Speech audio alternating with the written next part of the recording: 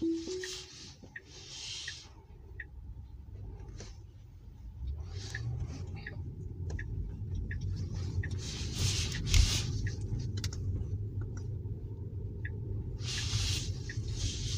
500 feet, turn right onto Stadium Drive. Hey everybody, welcome back to another full self-driving beta video. My name is John, and welcome to my channel if you're new. Tesla posted a video this week of full self-driving beta in action without the driver touching the steering wheel at all. I absolutely loved the camera setup, so I'm kind of replicating that here in this video. A couple things to note. I do have an LED light shining to show the pedals down below. These are aftermarket modifications. They're little covers that go over the brake pedal and the accelerator on my long-range rear-wheel drive Model 3, which I bought in 2019. One thing I find absolutely fascinating is that this car has gotten better and better over time. When I first picked it up, it couldn't do any of this. So you see it flawlessly getting out of a drive-through and getting out onto this main road here without any issues. Made me a little bit anxious getting over here in time, but at the last second it decides to get over. We do need to get all the way over to the left to get onto the highway here. What's really cool is the car does everything all by itself. So this part I'm going to fast forward times 10 the speed because we had to wait here at this light for a little while.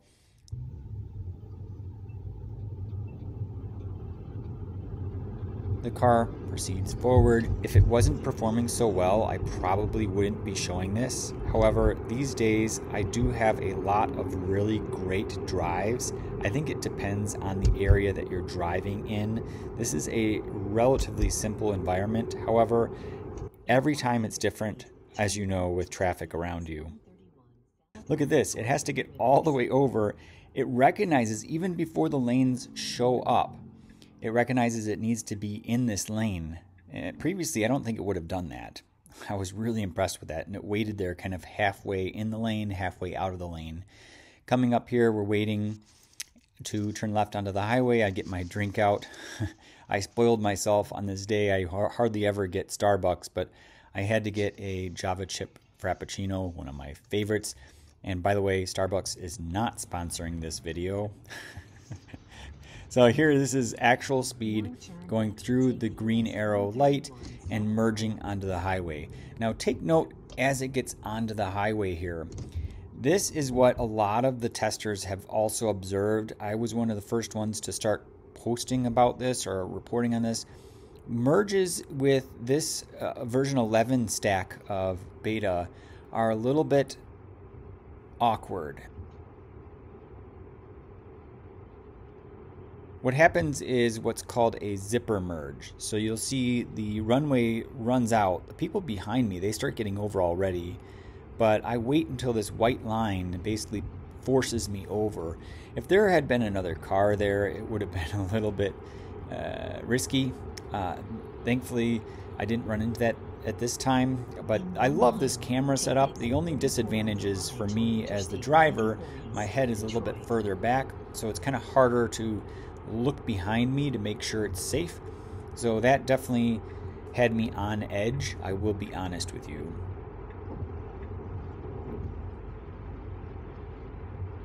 Here, speeding up 5 times. This is a pretty straightforward trip, but it's really cool because it gets off of one major highway, which is Highway 131 going south, onto Interstate 94 going east. I thought it was done really well. Never have had any issues with a lot of the exits and on-ramps except for the merging, but the exits are always done really well for the most part.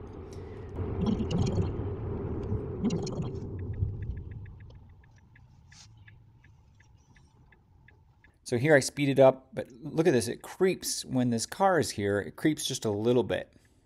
You'll see here in a second. See, they went forward. My car right now recognizes the gap, starts going forward a little bit, and then wait here for a second. There it moves like almost instantly when the other car moved. I love that. It's very natural. I do have this sped up a little bit just for the sake of time. And you'll see here it goes across the highway before it gets in the left turn lane. Really smart there. That is an easy mistake to make, is to get over too early. A lot of people make that mistake. And then here you can see just the cars piling up here. In college, I had a little bit of an accident here. Someone stopped in the left lane. There's 2 lanes here coming toward us.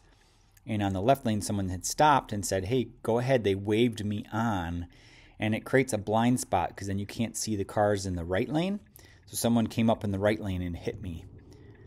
Unfortunately, it ended up totaling their car.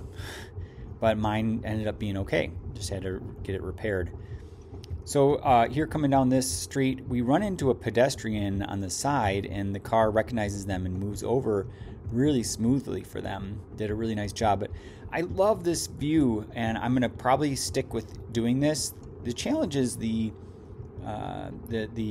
exposure is often difficult because the GoPro camera tries to capture the interior of the car as well as the outside of the car, and you end up getting some interesting variation with the contrast and the exposure, especially with the sky.